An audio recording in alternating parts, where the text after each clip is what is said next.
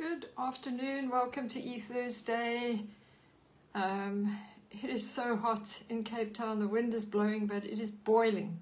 I don't know how long I'm going to be able to sit here for, and it's not the anointing, it's the heat. So say good afternoon when you join in. There was a time change just for this Thursday. So here I am, late afternoon, Thursday, the 1st of February. Welcome to February 2024. And it's going to be a good one, I can tell you that. I see there's a little face number at the top there, some eyes watching. Please say hi in the comments. And I'm going to speak to you this afternoon about the keys of warfare, the kingdom keys of warfare. I've got 5 that I'm going to look at. So please say hello, then I know who's there with me. Thank you for all the ladies who are registering, who have registered for Saturday's meeting. We are 140 ladies, plus minus 1 or 2. I'm still waiting for a few confirmations. And then I've got some ladies on a list waiting to see if they can join us. Mariette Wright, good afternoon to you. Yeah, so it is, you know, when God said be deliberate about creating a place for women to get together, prophetic women to connect with each other, this is what is happening. People are coming from all over. There are ladies driving down from Piketberg, that's up on the west coast. There's someone coming from Hermanus. There are there's a ministry team of ladies coming from somewhere in Cape Town. It is amazing. Oh, I should put my glasses on. No, that would help. Then I can see who's here. Mariette Wright, Kathy Purden from Port Elizabeth. Welcome to you. Forgive me for saying Port Elizabeth. I can't help myself. Amanda Extian, welcome to you. Viola Nevenhuizen, I trust you better. You well enough to come on Saturday. Please keep in touch with me because I've got that waiting list. But I hope to see you on Saturday. Wendy Lee, good to see you. Okay, watching from Bredasdorp, Amanda Extian, welcome from Bredasdorp. It must be hot out there. If it is so hot here in the southern suburbs with the wind blowing, I can imagine Bredasdorp. Bianca Mears, good to see you. Yep, I'm going to get straight into this before I start boiling and melting here before your eyes. So I'm going to get straight into it. Firstly, I'm so happy with this, the prophetic life, hearing from heaven, living your purpose on earth. As you can see, it is small. It's got 75 pages. The writing is quite big because I wanted it big, because it's a workbook. And Amanda Extian, you say very hot. Celeste Chambers, greetings to you. Lisa Spagnolo from Canada. So this little booklet is not for sale at the moment. I say at the moment because I want to see where it's going to go. I think it's part 1 of Prophetic Life workbook. And it's only for the ladies who are doing the equipping sessions in Constantia and Somerset West. And we are going to work through it together. And I cannot wait.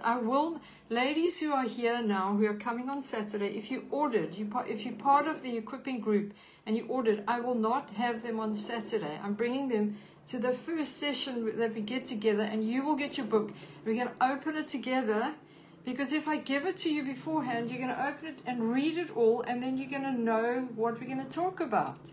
So the reason it's not for sale is because some of the things that we have to work through them. That's why it's called a workbook. Okay, so let's get into today. The kingdom keys of warfare. The posture of the kingdom.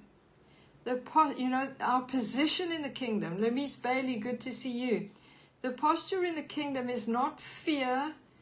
When I say the posture in the kingdom, our position, our perception of who we are and what is going on in our lives, is not fear, accusing, intimidated, undecided, confused. The posture in the kingdom is knowing who God is, knowing He is for His people. He says the battle is not yours, it's mine.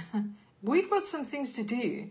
But I think when we think about warfare, it's always this, let's get together and intercede and bind and loose, and that's part of it.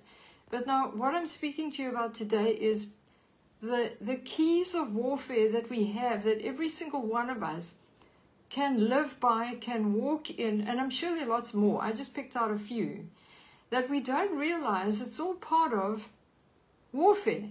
There's a lifestyle of warfare that there's warfare all the time, but we don't go around looking for it.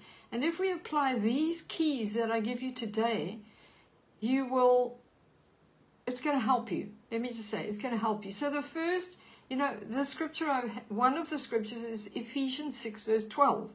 For we wrestle not against flesh and blood, but against powers, against the rulers of the darkness of this world, against spiritual wickedness in high places. Now we know this, that we're not fighting against people, even though it would be so much easier if we could just grab someone and pull them out of the car when they drive in front of us. But we don't, because we're Christians. We don't argue with people in the face to face, in the face. We're not meant to argue on Facebook either, by the way. That's a big one. But we live a life knowing that the warfare is not against flesh and blood, because there's a spiritual warfare going on. So in the kingdom, God has certain ways that we can live by, certain promises, and a lot of these things we don't even realize are setting us up so that when the warfare comes, we have already obtained victory. So I put a teaching together many years ago, and I was trying to find it about, we talked about whatever you bind on earth has already been bound in heaven. What you loose and bind. And things that God showed me bind the devil from operating in our lives without us saying a single thing. And one of them is, I've got to think now. I wish I could find it. If I give you one now, I might talk nonsense. So I'm going to look for it. But it's simple things in our lives. It's like living a holy lifestyle. And we are holy because of Jesus. We have been made holy. And it's living with a revelation that we have been set apart. And when we live with that revelation and the devil comes and tries and says or does something otherwise, we already know where we stand. And so a lot of people forget that this life we live, this victory that we live, is an overcoming life of freedom because Jesus paid the price. So, okay, let's get into it. The first key for warfare, I've called it encounter for purpose. God will never lead you somewhere. He will never tell you to do something without making His grace available to keep you in that place. But also, He will never lead you somewhere or give you something to do or give you a promise without revealing to you who He is. He wants you to have a revelation of who He is. So the first encounter is Moses at the burning bush. In Exodus chapter 3, from verse 2 it says this, "And the angel of the Lord appeared to him in a flame of fire from the midst of a bush. So he looked, and behold, the bush was burning with fire, but the bush was not consumed. Then Moses said, I'll now turn aside and see this great sight, why the bush does not burn." God got his attention. So when the Lord saw that he turned aside to look, God called to him from the midst of the bush and said, "Moses, Moses." And he said, "Here I am." He said, "Do not draw near this place. Take your sandals off your feet, and for the place where you stand is holy ground." Take those Woolworth sandals off your feet, unbuckle them and put them aside. Take your Birkenstocks or your Crocs off your feet, for the place where you stand is holy ground. Moreover, he said, "I am the God of your father, the God of Abraham, the God of Isaac, and the God of Jacob." And Moses, this is what the heat does to my brain.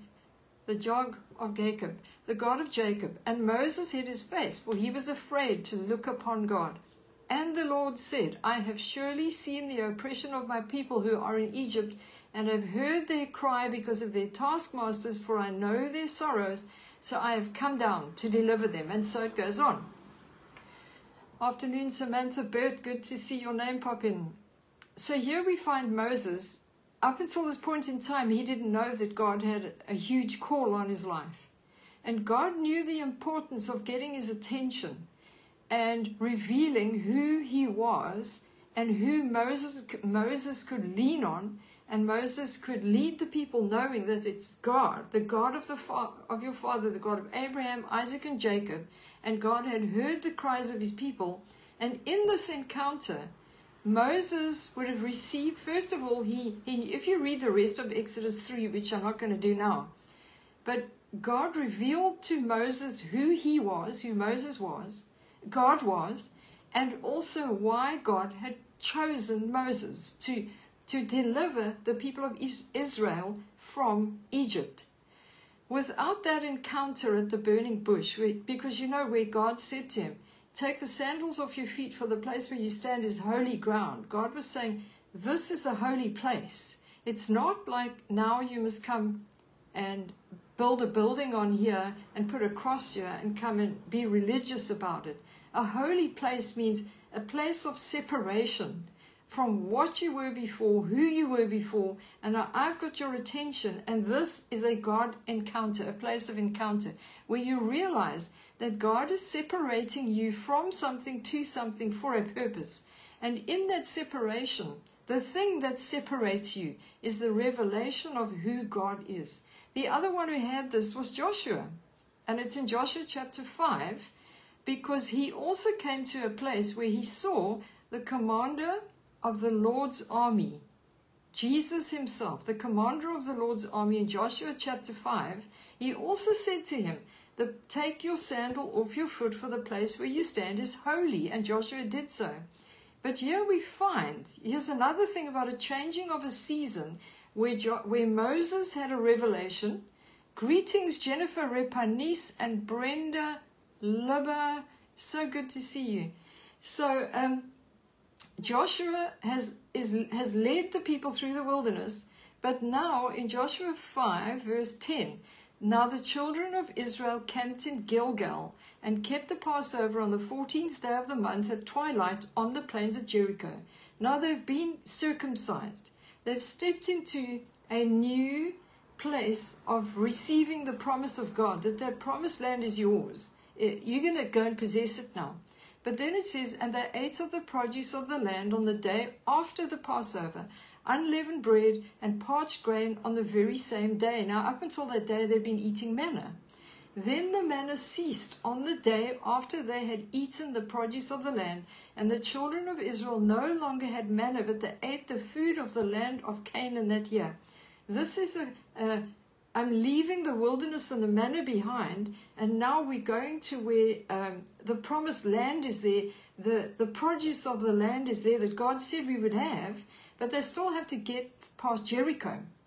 So it says in verse 13, it came to pass when Joshua was by Jericho that he lifted his eyes and looked, and behold, a man, capital M, stood opposite him with his sword drawn in his hand. And Joshua went to him and said to him, are you for us or for our adversaries? I think I would have asked the same question. So he said, no, but as commander of the army of the Lord, I have now come.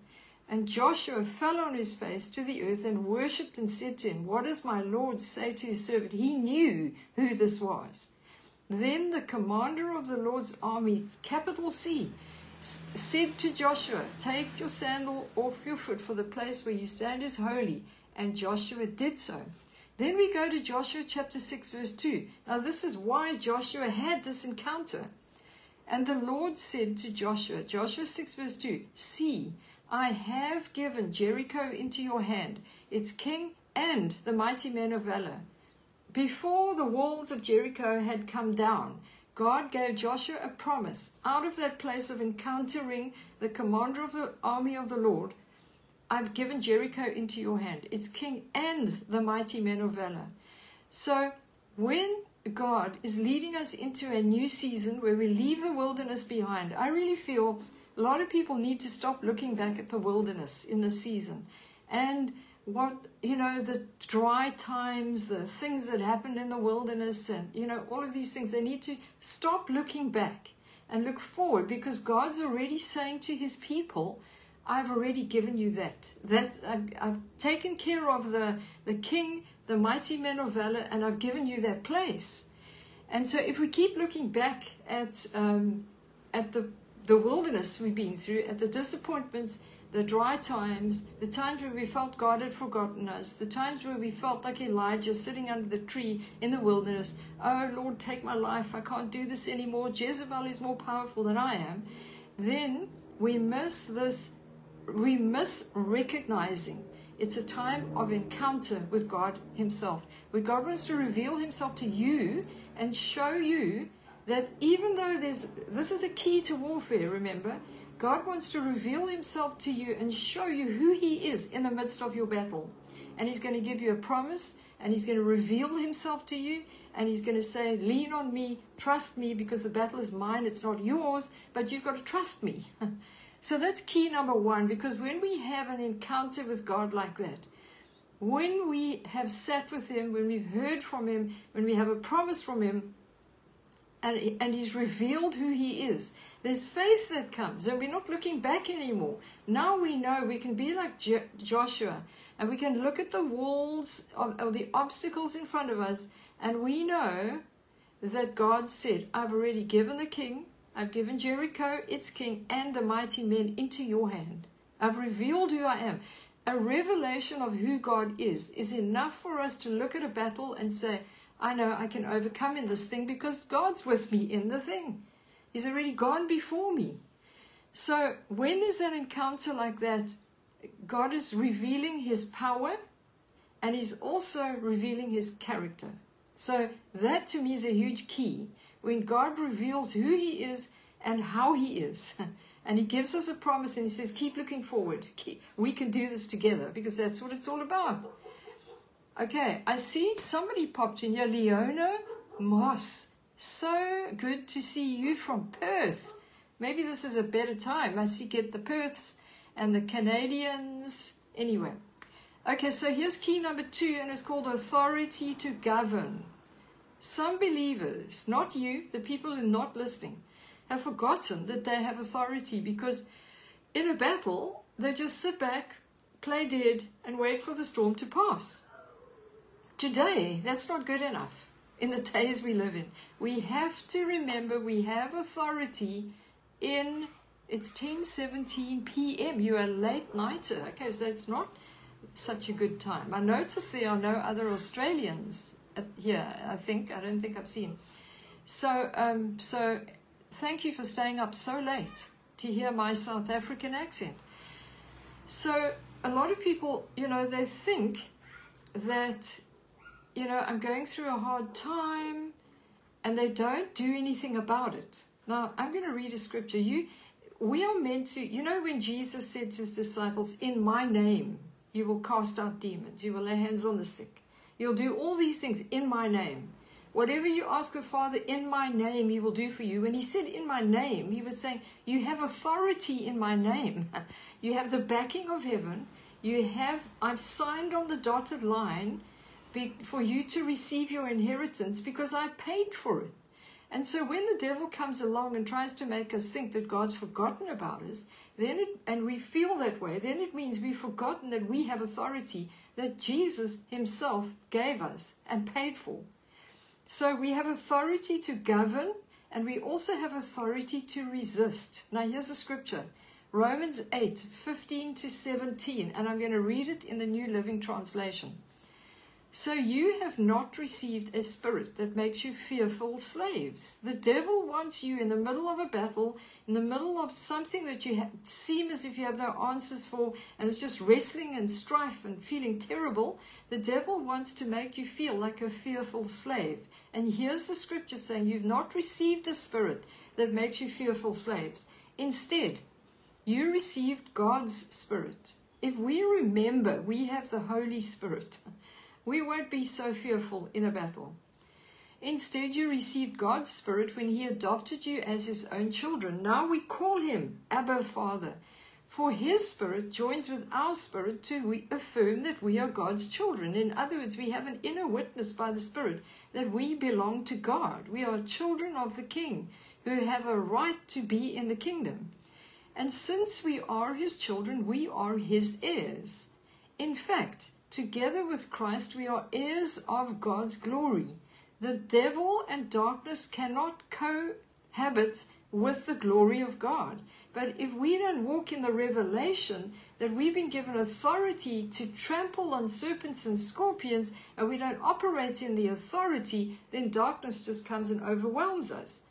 And it says, but if we are to share his glory, we must also share his suffering. Isn't that fantastic? Oh, bring it on. But that suffering is the suffering, not the suffering, the price that Jesus paid for at the cross. We are not meant to pay a price and have our bodies broken and, what Jesus did. So that we are meant to live on the other side of the price that he paid, and that is the victory. You've heard me speak about this before. The healing, the wholeness, the restoration, the clarity of mind, receiving revelation. We're not meant to expect the terrible things that Jesus went through. He went through it so we wouldn't have to. He became a curse so we would be free. And so the suffering is this, where it's speaking in Romans chapter 8.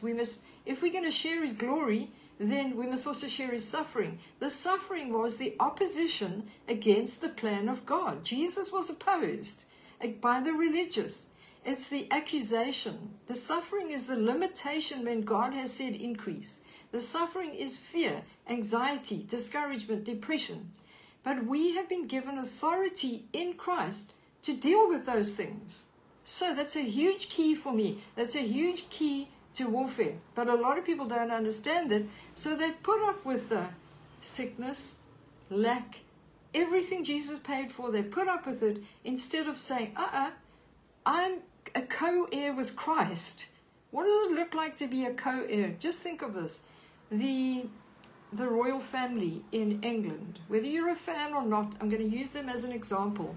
Here we have King Charles with the clothes he wears, the car he gets driven around in, the places he lives in, the influence he has, the favor he has because of his title. Now, can you imagine if his children couldn't wear the same clothes? They always had to wear, like, let's go to Ackermans or Pep stores. If you buy there, I'm not judging you. I'm just using this as an example. They have the same favor, the same influence, the same, what we see on the outside. They're well put together. They know how to behave. If we are co-heirs with Jesus, we are meant to look like him. And how would it be if we walked around in sackcloth, moaning about our problems all the time, and then on the one hand we say, our God is so great. God wants people out there to look at you and see his glory. What does it say? If, in fact, together with Christ, we are heirs of God's glory. Glory, the character, the blessing, the presence of God in our lives does something. It shifts something. Okay, so that's it, authority. Remember, you have authority. Don't roll over and play dead when the devil comes knocking at your door. You get up and you say, you have no place here. Healing is mine. I have an inheritance. I'm a co-heir with Christ. I'm a mighty woman of valor. I'm not putting up with your rubbish, devil. Operate in the authority. It's a key. We know about it. We read about it. We hear about it, but we don't operate in it. Authority in Christ is powerful. It's not your own authority. It's not how loudly you pray or, all the things you can do. It's knowing he paid the price and it's in him that I have authority. Okay, so next one, I call it rest and not works. Rest. If we are performing, because sometimes the pressure to perform, I call it performance Christianity. The pressure to perform makes us so busy, and when I say perform, doing a lot of stuff. That's the only way I can say it. I've got to pray more. I've got to fast. I've got to fast, 50 days, never mind 40 days. I've got to do this. I've got to give this. I've got to be here. I've got to say this. I've got to behave this way. Performance Christianity, which is not relationship. It's religion. That's performance Christianity. And a lot of charismatic Christians or spirit-filled Christians live out of performance as well, because they think they've got to perform, they've got to work hard.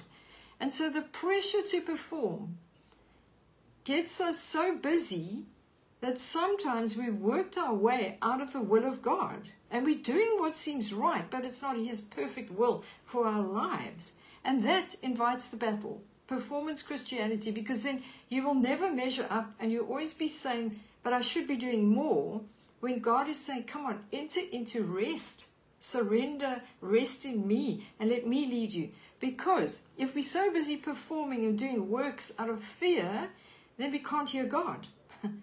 I found when I'm anxious, I can't hear God. And when I'm anxious, I need to hear God.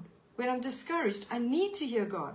But if I get into performance mode, instead of coming to Him, come to me, all you who labor and are heavy laden, and I will give you rest. That's what we need. So rest is powerful. Rest is a key. A kingdom key to warfare. A huge one is rest. What did I say? The first one was encounter, so God can reveal Himself to you. The second one was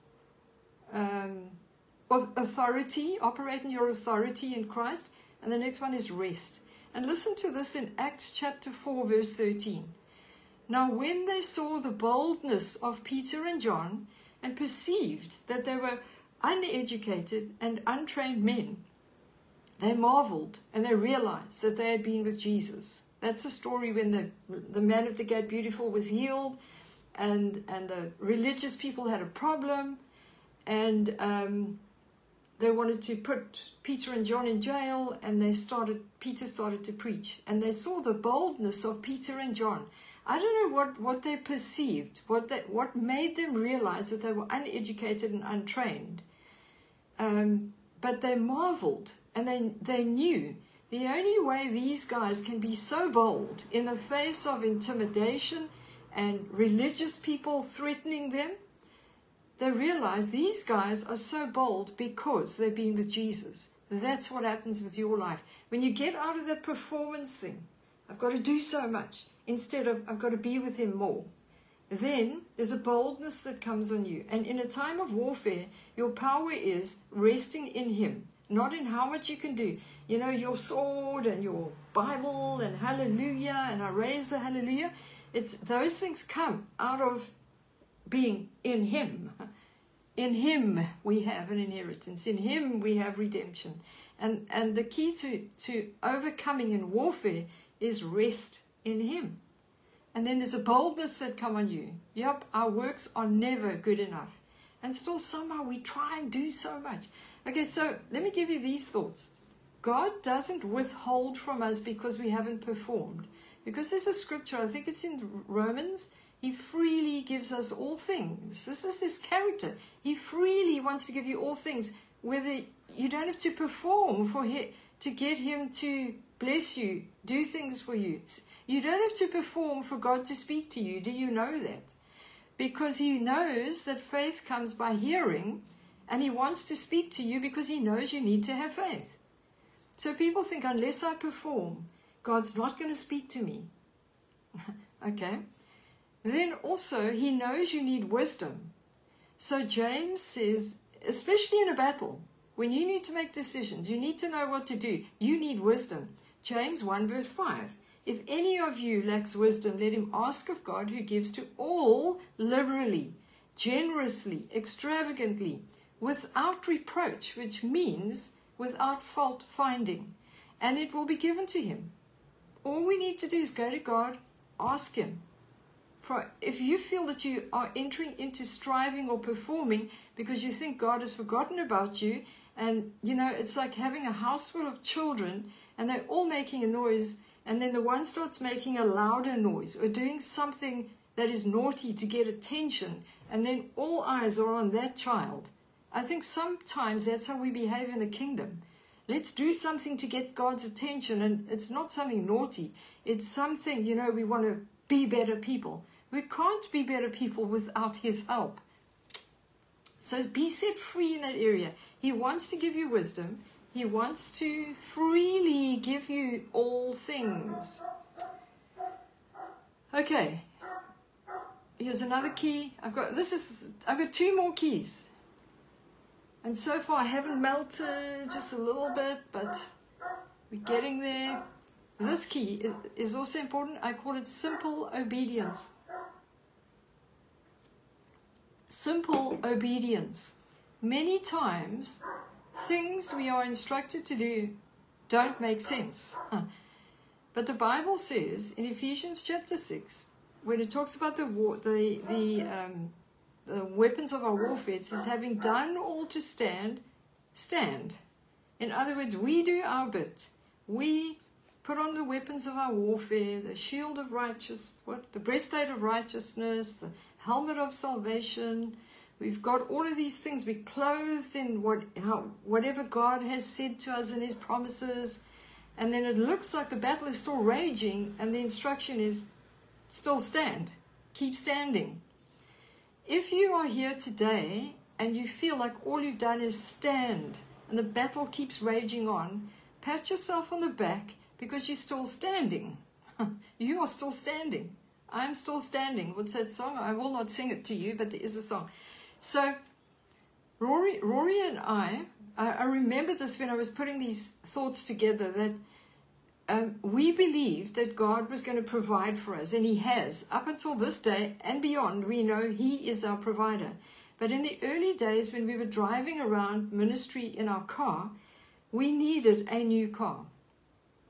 And we were going on a trip for a weekend with our 2 kids to preach somewhere in Caledon. Now, for you outside of Cape Town, it's about 2 hours from where we live. We had to get into our little car. I think we were driving a Mini back then. I'm sure we were. We were driving a Mini. It was in the very early days of ministry. We had a little yellow Mini, and people used to joke about it. It's like a little yellow block of margarine or butter, because it was a nice little bright yellow Mini. And we received a prophetic word from someone about that car, that God would keep that car going until He provided another one. And He did that. There were times we would drive in that little car with hardly any petrol. It was like the smell, a noddy car. It was like the smell of an oil rag with keeping that car going. And then at the last minute, like the last drop, somebody would put cash in one of our hands. We could put petrol in our car. But here we were we went to Caledon, and we did a meeting, and I remember, I can't fully remember, but there was a man in the meeting who was a doctor. We didn't know he was a doctor at the time, but I remember him coming I think he came to me, or we were invited to someone's house for lunch. I could have, if Rory was here, he'd be saying, no, it wasn't that, but this is what I remember. It was so long ago. It was like 30-something years ago. And so we were having a meal with people. We never spoke about, we'd love a new car. We never said anything at all about money. We don't go around and advertise how we live. And so this man, we had to go past his house for some reason, and he put an envelope in Rory's hand, and Rory put it in his jacket pocket, his shirt pocket. And he said, God just told me to bless you. So we got into the car. I remember the 2 kids in the back, Rory, myself, little Mini. We did love that Mini. We've got so many good memories of driving around in that Mini. And Rory said, open that envelope and see what's in there. And so I opened it up. There was a check for 10,000 Rand. Now, can you imagine 30-something years ago how much 10,000 Rand was? And there was a little note written on the doctor's prescription. This is towards your new car. I'm telling you, those testimonies, Leona, you say you love them. those testimonies of how God miraculously provided out of nowhere. But you know what? Why I believe those things happened? Because we were so fully persuaded that when God said, I'm going to be your provider, I'm going to show you miracles, I'm going to show you what I can do, we believed it. We lived with this expectation that God was going to do something for us and in our lives. When we bought this house that we've been living in since 2001, it's a whole testimony on its own for people who are needing breakthrough and you trusting God to own your own home. We didn't have the paperwork to prove that we could pay a bond. We didn't earn a salary, and somehow we got a bond. And it was a huge step for us to pay a bond. I mean, what we pay now is ridiculous compared to what other people pay. And we have 1 year left, and our house will be paid. By this time next year, our house will be paid off. And so we, you know, when we bought this house, there were transfer fees that had to be paid. And it was, I think it was 18,000 Rand. I'm not sure. It was in 2001. And we were out, we were ministering somewhere in the country, and a friend of ours took us out for a meal.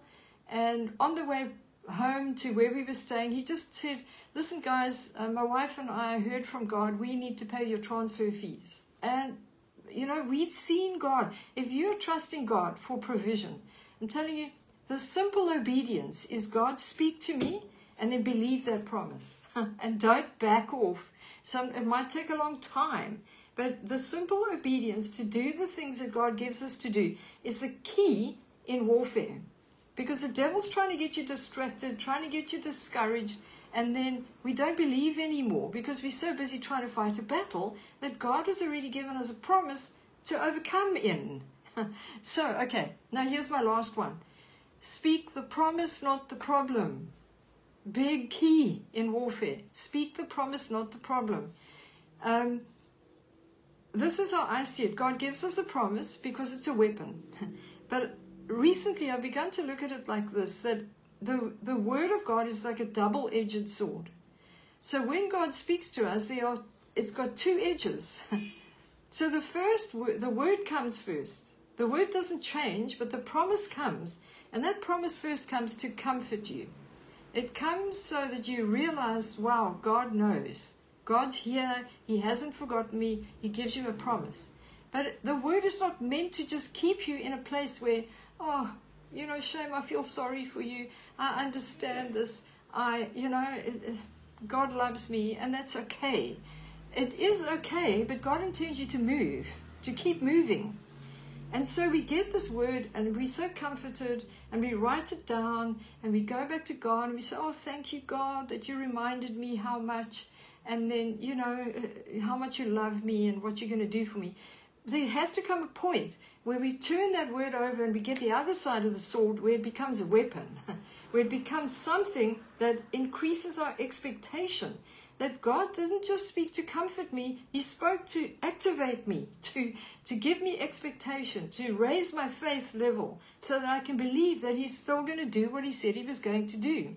But if we don't speak the promise and we're too busy speaking the problem, we're not using that word as a weapon. And it's powerful. I think that is our biggest key in warfare, is speaking the promise and not the problem. It's easy to speak the problem.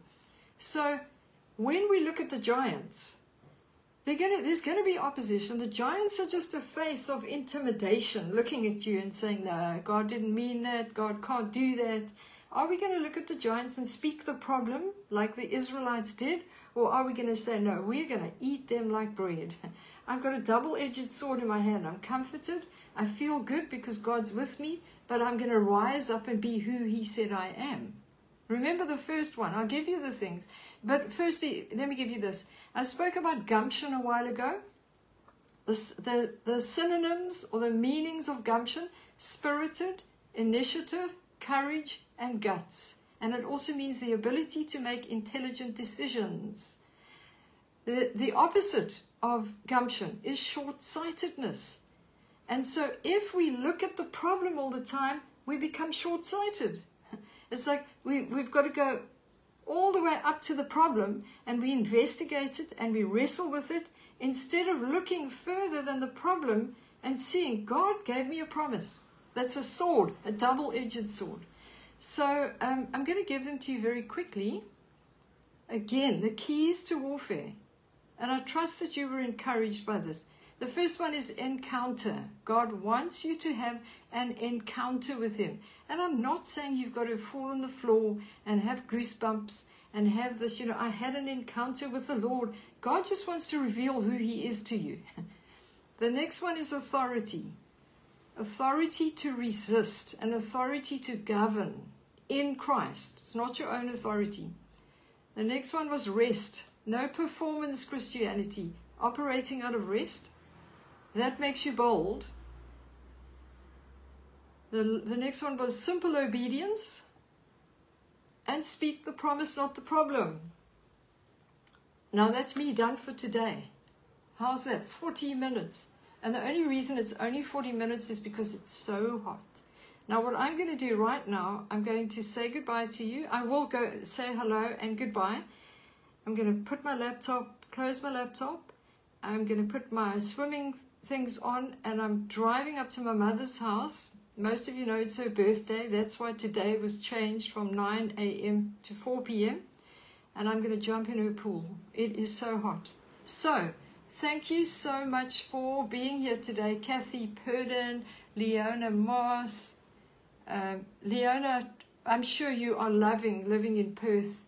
But then again, it gets very hot in Perth. I don't know how you're doing it. Celeste Chambers, nice to see you. I'm going to see you on Saturday. Natasha Gross is going to connect later. Wendy, I'll see you soon. Maria, right, Megan Harvey, nice to see you. I can't wait to see you on Saturday. Leonie Sayers, Natasha Gross, okay. And there are a whole lot of names I will not go through, but thank you so much for joining me today. I meant to give you a bit of a report back about my trip to Pretoria. All I can say is it was really good. It was Friday night with elders and a worship team. Saturday was a ladies ministry time, ladies conference. And it was absolutely wonderful. God showed up and ministered to his people. And I loved every minute of it. I flew up to Pretoria with one of the ladies on our ministry team, Sue. And we ministered so well together. Sue just jumped in there with me and helped me minister to people. So, thank you so much for joining me today. I will see you tomorrow morning, 7 a.m. There's a bite-sized word going up. And then Saturday, I can't wait for Saturday. If you're not in Cape Town, if you haven't registered for Saturday, pray for us. I'm trusting God that people will be filled up. God said to me yesterday or the day before, gather empty jars and I will fill them with fresh oil. Not that you're an empty jar, but a lot of people need something fresh, a touch from God. And that's what we're trusting God for Saturday. So have a fantastic Thursday afternoon, and I'll see you all soon again. Bye.